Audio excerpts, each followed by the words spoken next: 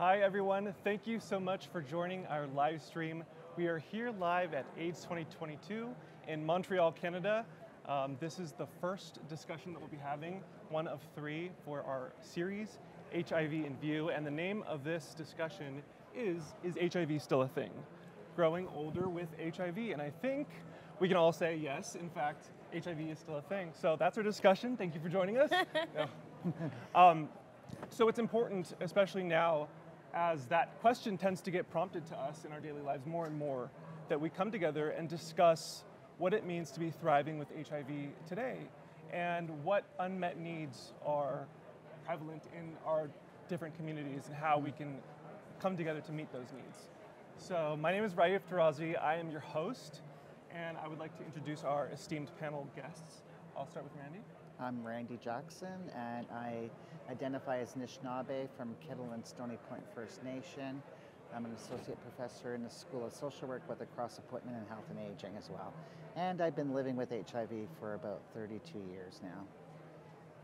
Neka.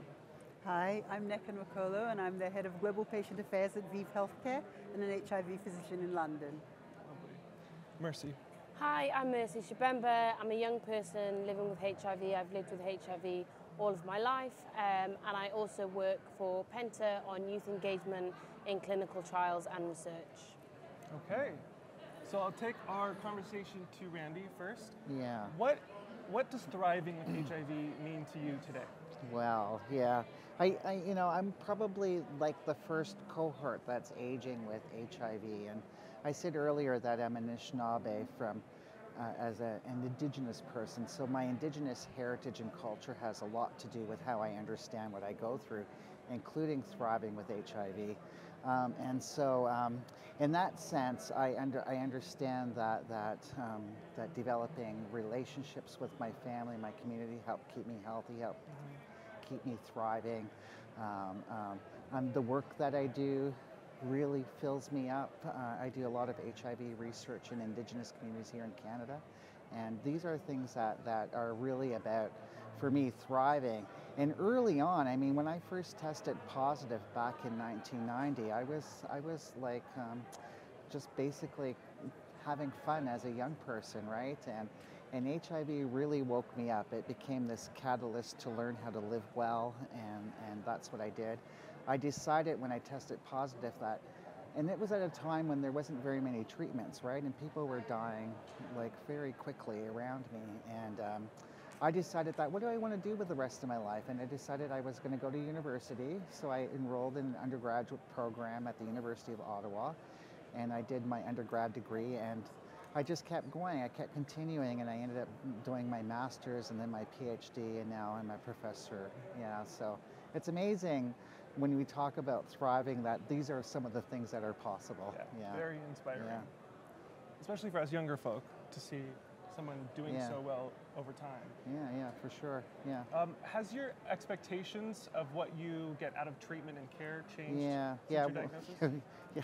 I mean, not only have they changed, but I think they've been met too for the most part, right? So, like I said, I tested positive really early on in the epidemic, and the drugs at the time were really highly toxic.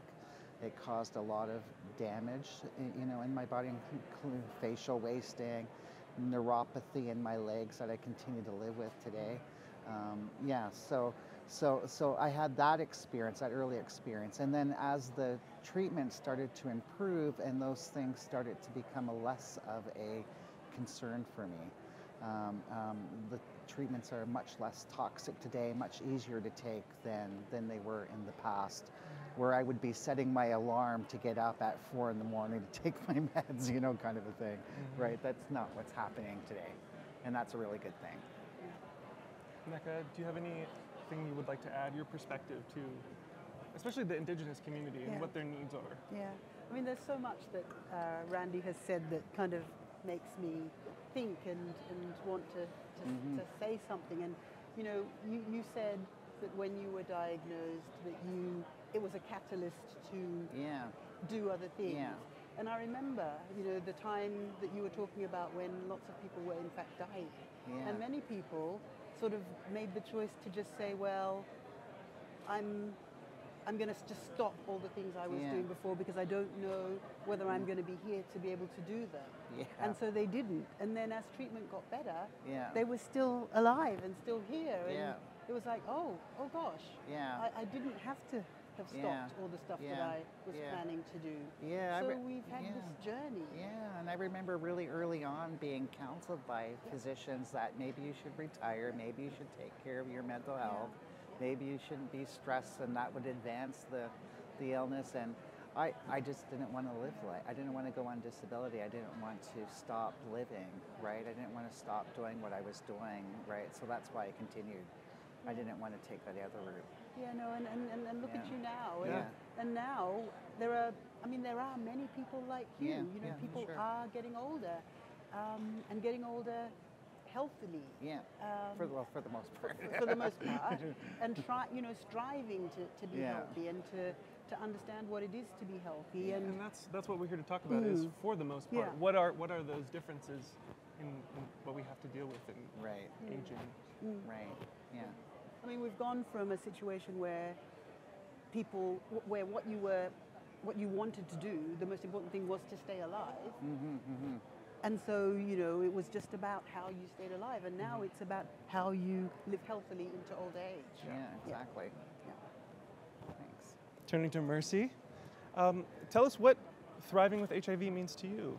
Yeah, for me, thriving with HIV as a young person living with HIV is being able to kind of hit those goals and milestones that I guess when I first heard about my HIV that I thought, are these things potentially not going to happen in my life? And that could be things like going to university or falling in love and just living the life that you thought you wanted to live. But also, I think it's really interesting in terms of my experience because I've been on medicines before I knew that I was living with HIV. So I never kind of had the moment that perhaps Randy talks about in terms of like this is a wake-up call when I got the diagnosis. But actually, I think for me it was when I started learning about stigma and experiencing it that really led me to try and find what it means for me to thrive in a world that can be so hostile and difficult for people living with HIV, to actually say, I'm going to put all of that aside and I'm still going to love myself and do the things that I need to do to make sure that I live a long, fulfilled, happy and healthy life. Right. And did you find that you had what you needed to combat things like stigma when you were going through that, or did you have to parse through that yourself?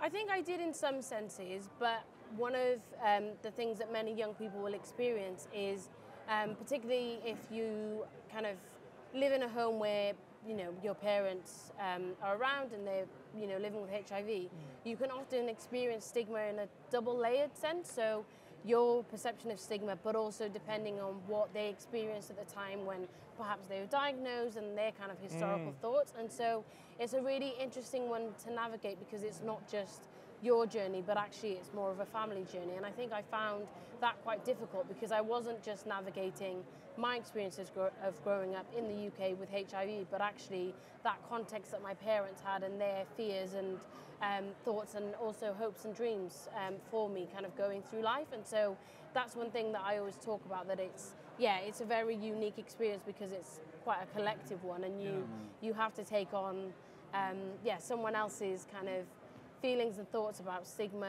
and valid experiences, and also try and think, how does that fit into my context and how much should that inform the way that I want to thrive and live? Absolutely.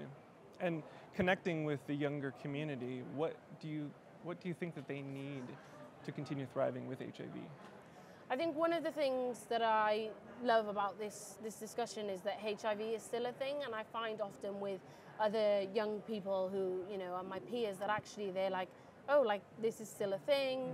And so I think young people definitely need a society that is continuing to be educated about HIV, but also specific support to support them to grow older. Like has already been alluded to, in the early days it was much more about survival, and actually I think there obviously just wasn't space to think about that longevity of life. But I'm 24 now, and I have to think about what it's going to be like at 34, 44, 54, 64, and however long I make it. But I think definitely young people do need support in terms of having societies that are ultimately educated, but also having that longevity in mind about what things should look like. Well said. Thanks.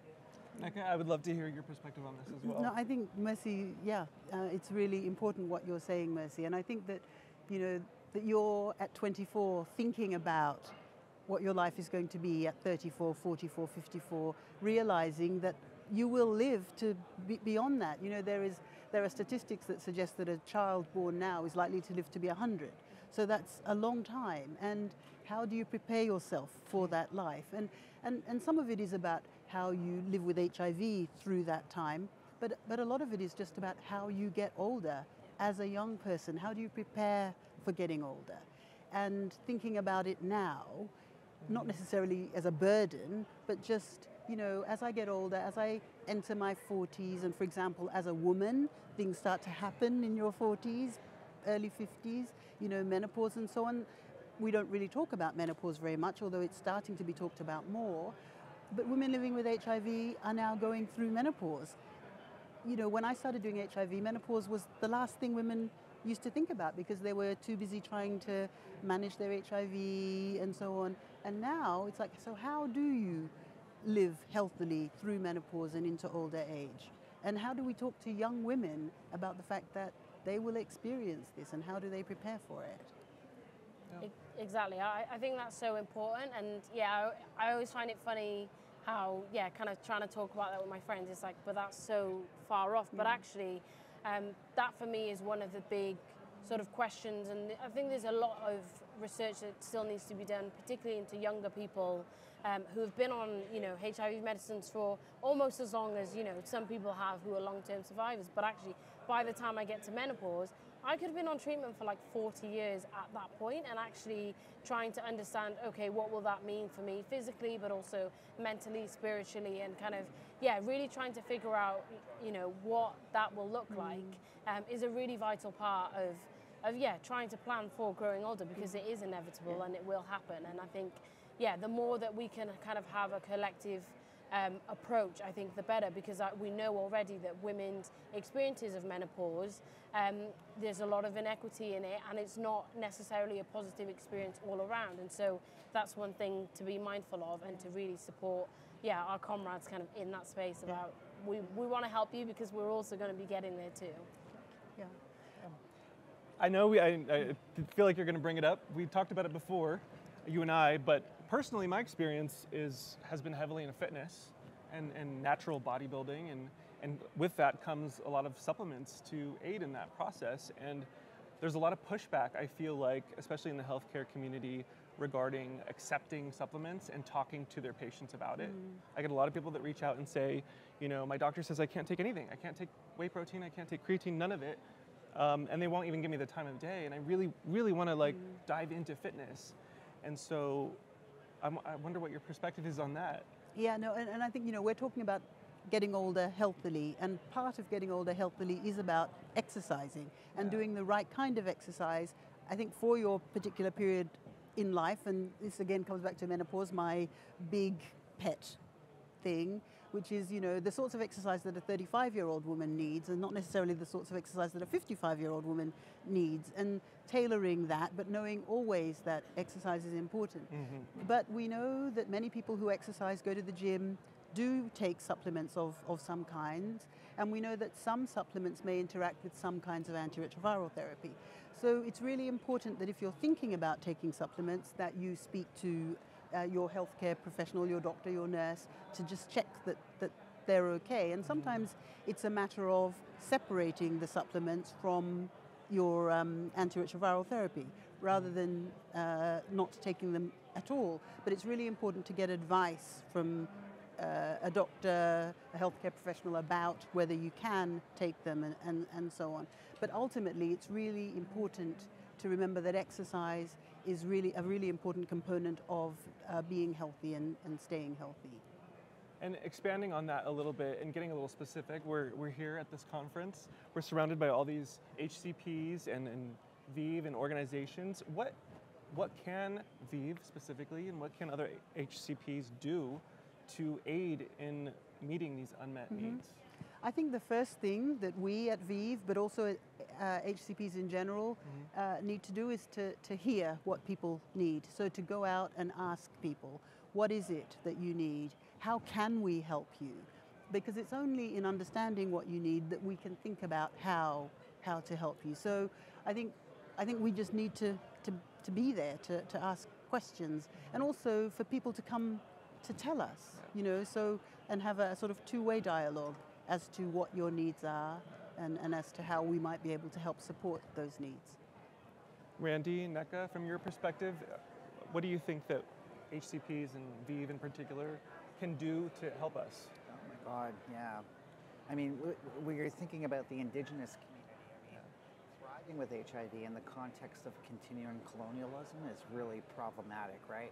And that's a big issue for anybody to address, and whether it even ever gets tackled, who knows. But what we do know, and what can be supported, is sort of targeted programs that mobilize culture to keep one healthy, because this is the really important thing that helps you to I thrive in the context of these continuing challenges, like, you know, poverty, colonialism, all those things that we talk about as being determinants of health. I mean, these are big issues to address. And so, I mean, we continually hear in many of my research projects that people go out on the land to heal. They participate in ceremonies. All of this requires access, money, those kinds of things. And these are things that can be used to support people to keep indigenous peoples healthy. Because when they're participating in ceremony and they're participating in their culture, they're living their identities, they're in a much better place mentally, emotionally, to think to themselves, okay, I can commit to going onto this drug for however long I need to be on it, right? It gets them into that place, I think. And I think that's something that can be supported fully by ViiV. And a commitment to work to end colonialism with us. Yeah. Yeah.